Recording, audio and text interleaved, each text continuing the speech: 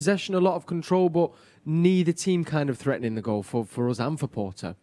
No, not really. I think the possession was very dominant in the first half and moved the ball really well, caused them some troubles. But they defended really deep and they got lots of men in the box, and any sort of shot or cross shot seemed to be blocked by them. And you can see since the first game here at the Etihad that they've worked on that defensive side of the game. They've made themselves more resilient, and they'll be delighted to get out of that first half with a clean sheet. And I think it's one of those when you look at it and you think it can't go on like that. You know, eventually they will break down. Eventually there will be a deflection off somebody, and I think once you get one goal, you might open up a bit more. Hopefully get us closer to that 3-1 prediction, Shaun, that we went. All our predictions are on. But Kevin, we were saying... Whoa. Whoa. My prediction's not wrong. I was going to say 0-0 at half-time. You were? I thought that. Keep watching, people. Keep watching. There's 2 goals coming. We'd spoke about, obviously, Porto maybe pushed us a little bit more and tried to attack. That would suit our game a bit better. They haven't done. Where can you see maybe our goal coming from in the second half? Yeah, it's really difficult. They've got everyone behind the ball, and like Dunne said, if they sit in there, it becomes really difficult to create the space. In many ways, you want Porto to have a little bit more possession, because when they did come out in transition on the turnover, we're dangerous, and I think that's where the half chance come from. But can they keep it up for another 45 minutes? I'm not so sure. It's hard work, shuffling left to right and not having much of the ball. So I'm with Dunne on it. Once one goes in, it could be a couple. Well, speaking of those chances, there was a couple kind of, like we say, half chances. The first one was that Sterling strike, which he seemed to take really well, Shaun, the one across the box from the corner. And also Torres, and it was a great example of what you spoke about pre-show, where he finds that extra touch where other wingers wouldn't. Yeah, of course, but it's like the guy said, they're defending so deep. I think the situation which happened with Sterling kind of showed you what you have to do when they get that deep. I think you have to take somebody on. You have to be like adventurous to try and draw other people out. And like I said, if he takes another touch, then another defender has to step towards him. And then somewhere in the box, there'll be somebody free. So I think for us, as long as we keep the possession up, like the guy said, they won't be able to do it. Well, they shouldn't be able to do this for another 45 minutes. That possession stat as well, it's 66% possession for City, 6 shots to Porto's 1. I think we had that 1 on target from Sterling off the line. On the defensive side of the pitch, we were saying Ederson with a couple of... We love a rogue moment from Ederson, but I think maybe, do we think a little bit fortunate not to have conceded a penalty possibly in that first half? Yeah, I think it was a strange position to find himself in. You know, normally a goalkeeper will come out with the balls in the middle of the box and it's an opportunity, but when it's out in those sort of fullback areas, to be going out that wide, it seemed a little bit unnecessary. And I suppose when he got away with it, so it was all right. It worked out well for him, but I think on another day it could have been a penalty. And there was a stat I actually got sent during the game saying that it's the first time Gundogan hasn't started a Champions League game for City since 2018. He's started all our Champions League games. Do you think maybe we're missing something that he brings that maybe Rodri or Fernandinho doesn't, Kev, or not so much? Potentially, I suppose it's easy to say that when we're sat here 0-0. Yeah. The players coming in are more than capable. I think it's just a matter of not being...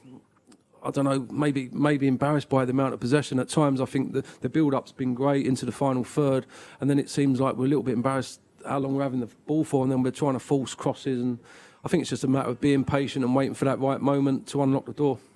And Shaun, for you then, waiting for that right moment, is that kind of it? Patience is a virtue with this. We've just got to keep biding our time, and the goal shall come. Do you think? Yeah, they just have to keep probing. Like I said before, and the guy said, like, at some point somebody's going to have a lapse of concentration, or they're going to take a chance and try and dive in, and that will open everything up for us. But I also think when we get to the edge of the box, we have to try and shoot. Like, you get deflections that go in, or it goes between somebody's legs, the keeper can't see it, and things happen from shooting, basically. Couple more chances hopefully we'll take. And final word from you, Richard. We've been speaking about rotation, so I'm guessing maybe we could look to see a few changes in the second half, and if we possibly maybe someone to come and get that goal. Jesus, maybe, do you think? Yeah, I think sometimes City do miss having that specific number 9. You know, having that person who knows how to play that role, and it's not a case of he's a better finisher than anyone else. It's a case of understanding what role to be in, what position of the pitch to be in. And with Torres, he's still learning. He likes to drift out wide. Sterling the same. And I think if you just have that focus point, it takes two defenders to look after that one player, and it will create opportunities for other players. I guess then actually, Shaun, then as well, like so from there, then if that brings in, it will allow give Torres or Sterling or even Foden instance then a little bit more freedom and space to hopefully impact the game a little bit more, do you think? Yeah, I have to agree with Dunne there. I think if you've got like a normal number 9, like if you say like Jesus in this, for instance, he won't always pull out wide. He'll drop 5 yards deeper, which one of the centre-backs will go with him, which creates space for somebody to run in behind, and we can get to stretch them in maybe a place where we haven't been before down the middle. I wanted to ask you, because of course we speaking off that rotation as well, Richard, is it for a player, do you if you've started on the bench, do you want to come on and get those 15-20 minutes, or is it a little bit tricky? I kind of wanted at least a half, you know, to be able to impact the game. I know it's... I think as players you want to play as much as you can. We've already highlighted that the size of the squad that Pep's got, there is going to be rotation and players are going to miss out, but they're going to be itching to get on. Unless they're carrying slight knocks, which haven't been reported to us, that they want to get on the pitch, and as early as possible.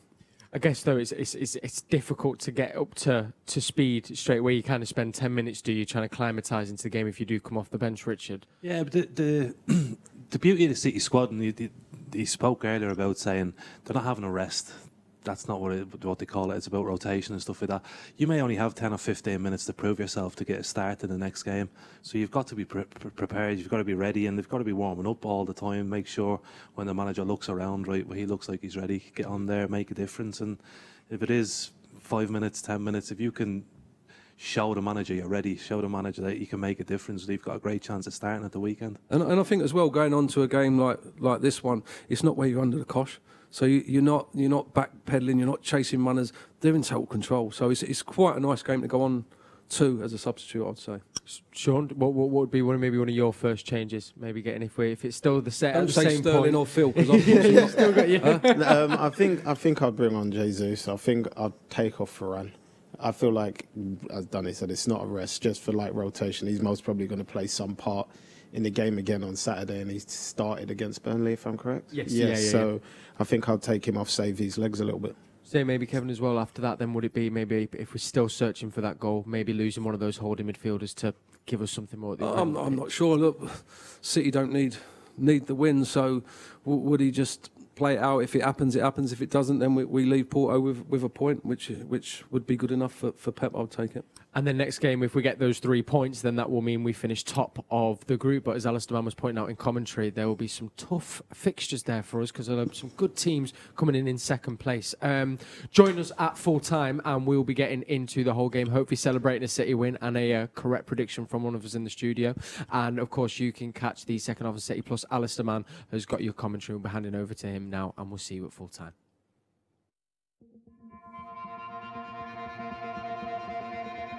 He always said that in primary school, that he wanted to be the best footballer of the world.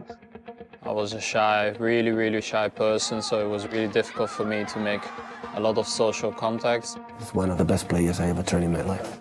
You've got such a group of players that can achieve anything they want. Don't ever let it slip, because before you know it, you'll be doing a speech like me crying. And it's the end of it. Trust me, it goes that fast. Thank you very much. Well, congratulations to everybody. I know it's not easy to come here because always you have the mind what is going to happen, what's going to happen. If we lose, if we lose, if we lose. But we lose, we lose.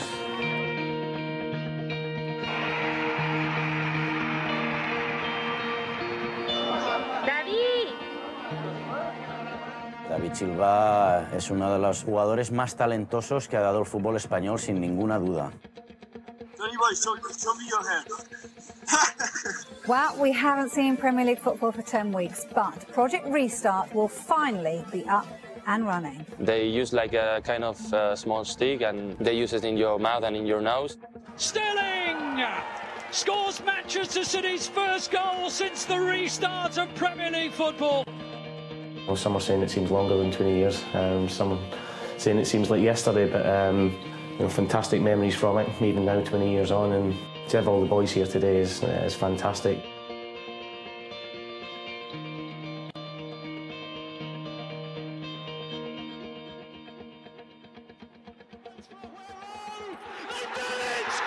win the title?